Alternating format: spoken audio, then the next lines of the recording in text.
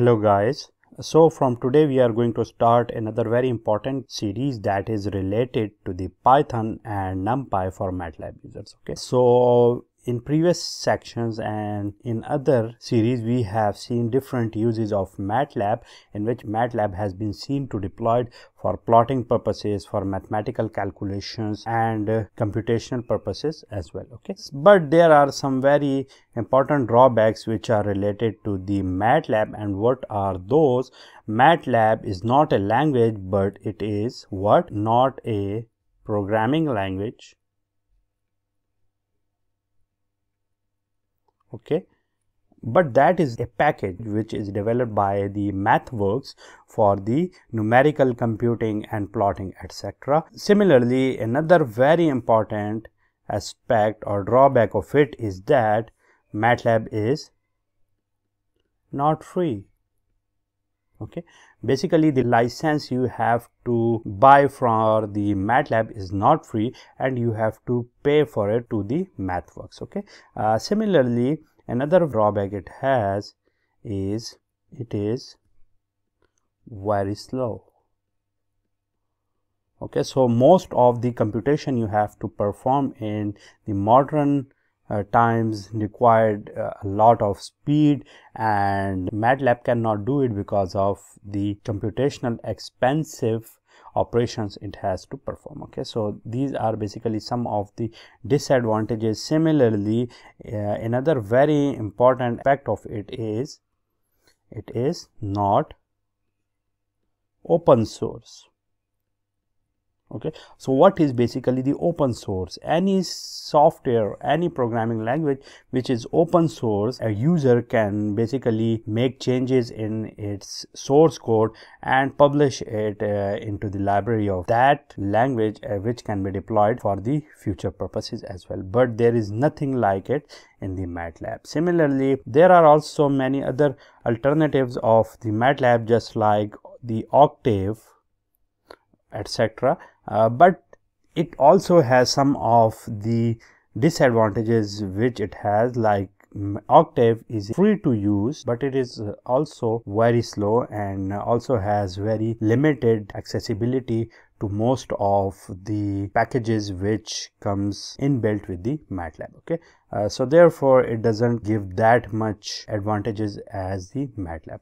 Similarly, in recent years we have seen the uses of MATLAB, and most of the people which were previously using the MATLAB are now converted to the Python because of the extensive community the Python has. Okay, so this is basically the advantage of the Python, which is over the MATLAB. Similarly, another very important advantage it has is Python is a full-fledged programming language. Okay, that is a programming language, and also Python is open source. Okay, similarly, there are many data structures in it which are slower than most of the other data sets, just like lists, which are somehow slower, but the alternatives of lists are basically arrays, which are faster. Okay, similarly, if you see the uses of Python, it also uses the computation powers of the GPUs.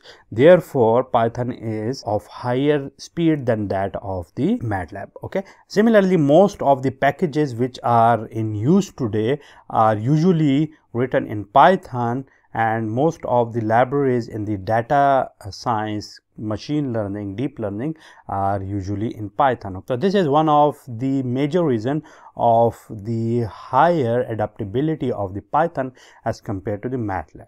Okay, similarly, there is a package here which is called the NumPy. So NumPy is usually used as an alternative of the MATLAB in Python because of its capability to perform numerical computing. Okay, so let me write it with this blue. So numerical computings. Okay, so NumPy is for what? NumPy is one of the package which is used for the numerical computing in Python. So NumPy is usually used as an alternative of the MATLAB.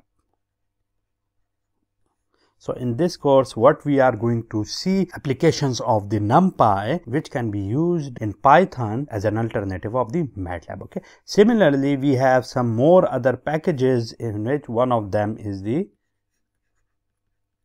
Matplotlib.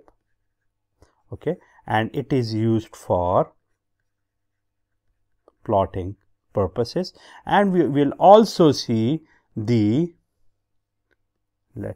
we will also see the comparison of MATLAB and Matplotlib as well. But before it, we will dive into the details of the NumPy and MATLAB and see what are the advantages and what are the coding benefits each of them will provide us.